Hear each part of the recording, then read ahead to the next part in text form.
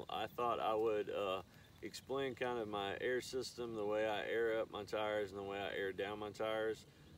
It's a DIY system that I decided to build using all the parts and saved a lot of money.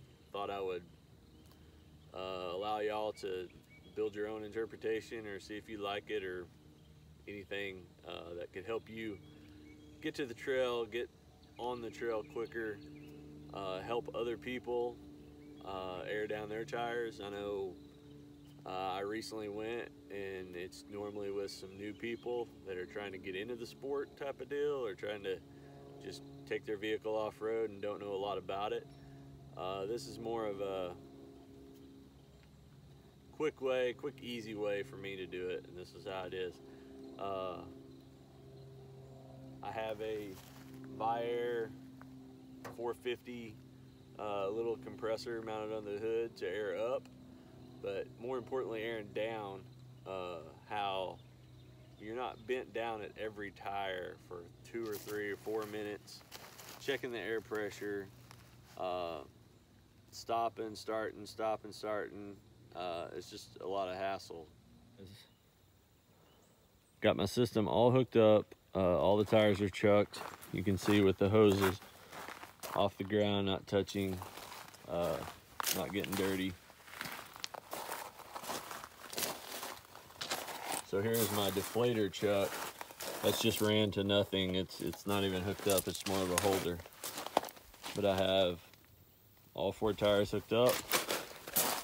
We're currently at 29.5 PSI. That's what I like to run at on the highway. And we're gonna we'll go ahead and start the stopwatch, and I just turn the valve and let it go. Start.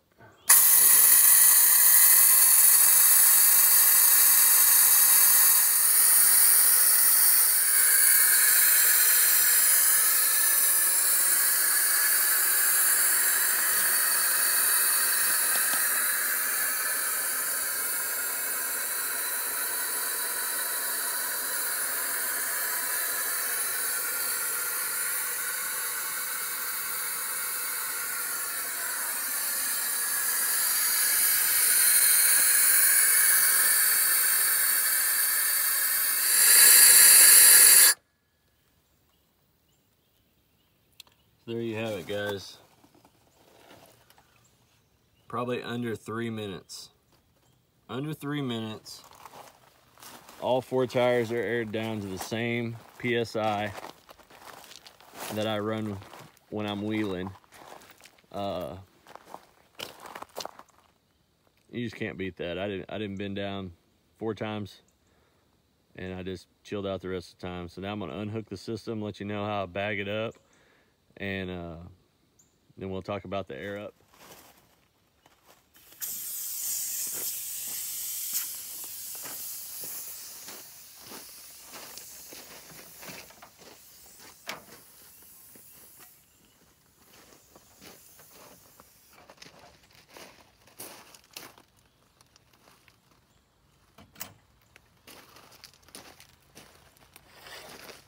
Cool about it is I just use the Viair bag that I use my compressor out of.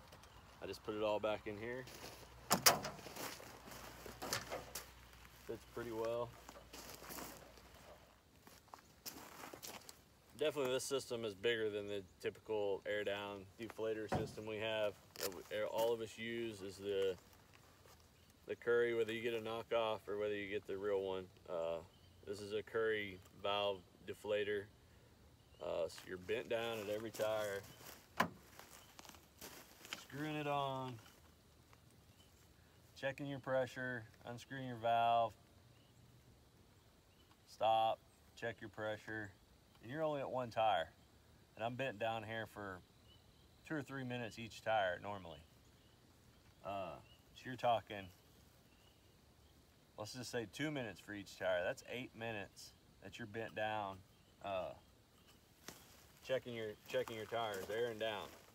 So this system, I think, is super cool, super easy to build. So I'll show you how I air up. It's pretty much the same setup. except I've got a Viair compressor under here. I'll show you and explain to you how it works, and we'll get a time on it and see how long it takes to go from 13 up to 30 where I run on the highway. So this valve, or this chuck, is going to be my air in. So I just flip my compressor on and I have air in to this chuck. So I'll deploy my system.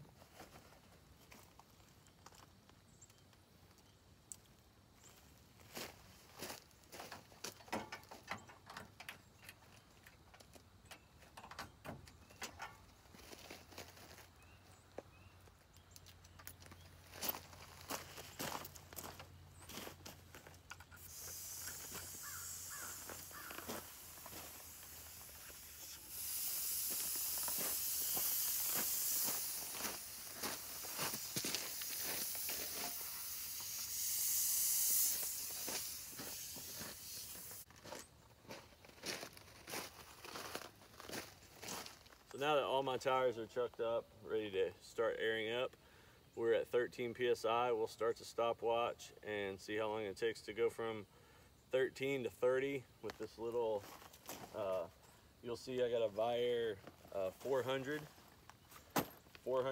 nothing special. It's made to air up 35-inch tires. We'll see how long it takes. So here we are hooked up, ready to start the inflation process. Like I said, I've got everything hooked up already. I have a Viair 400P compressor, and it's just on a toggle switch. I've got it ran. I've got the line plumbed down to my grill where I want to plug my pressure gauge in at. So we'll open the valve and turn on the system. Start the stopwatch.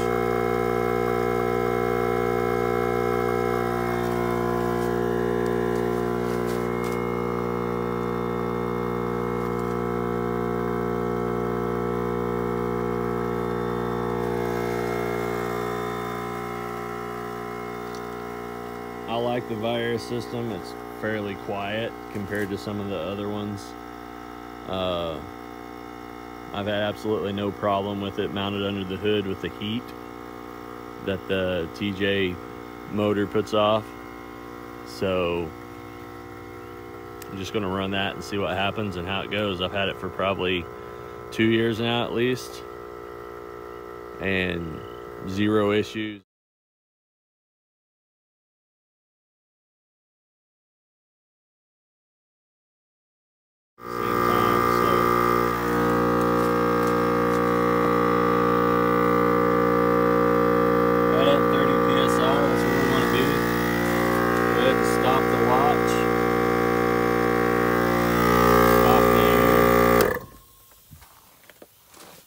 So, okay guys, we just went from 13 pounds of air pressure back up to 30 for highway driving. It was 13 minutes is what the stopwatch said. We virtually did nothing, standing around the whole time it was doing it. I could have fixed a sandwich, I could have got something to eat, type of deal, could have got a snack while I was fixing to air up and head home. So it's definitely the biggest benefit to me would be not having to be at every tire, putting air in every tire, bent down, checking. You just virtually watch it go and just kind of monitor it. I'm gonna take it off, lay it down here, look at it, tell you what the components are and stuff. And if you want to build your own, I spent roughly, you could probably spend upwards of 100. You could probably spend around 60. I'm in it for probably around $80. There's some stuff I might change, might not. Some of the valves right here, when you take this off, it has a blow by, so it don't keep the air. So if I pull this one off, it's going to start letting air out of the 3. it don't take me long to walk around. You'll probably lose a half a pound of air maybe by the time you get all the way through, from what I've seen. But they have chucks that are non-blow by, so when you unchuck it, it shuts it off. So that may be something I go to, but they're a little pricey, and I wanted to keep it a low budget on it just to see how it worked. But it works great. I may upgrade. You may want to upgrade and build your own. This could fit a JK, a Gladiator, something longer. You'll see when I unhook the back one, I can stretch it out. There's plenty of hose left.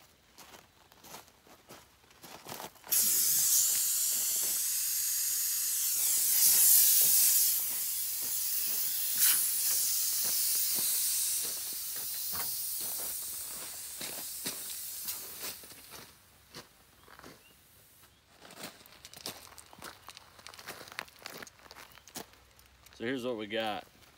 I got a valve, four-way, air chuck, tire pressure, just push in, just the simple push in fittings. Throw a T in it, splice off to your first tire, and I just screwed it on the end of it. So you would hook this up first and then measure wherever you want your front tire to be, and then just cut the line, splice it together, hook it back up.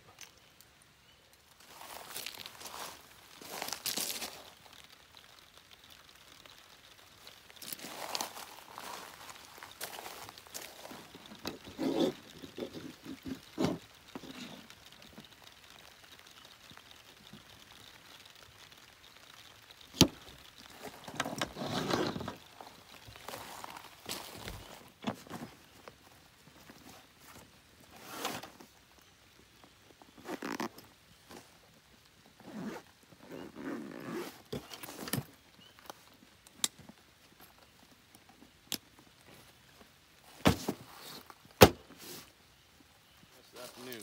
Starting to rain right now. I'm glad I could get this video made. Hope you like it. Subscribe, like, give me feedback. Let me know what you think about it. I'm not selling it. It's just something that I wanted to pass along and let you know how easy it was to build, actually, and how useful it could be for even older people, people with bad backs, people with bad knees. There's a lot of benefits to it, because I know we all like to wheel and have fun, but the part we don't like is probably the airing up and airing down before we head home or before we get to the trail. Everyone's always in a hurry. No one wants to be the guy that's holding everybody up. This is just a good system, I think. It's worked well for me. I've used it 4 or 5 times so far, just running it through its paces, seeing what is good and bad about it. But it's going to help me a lot. Maybe it'll help somebody else. Just wanted to pass that along. Hit the thumbs up, subscribe,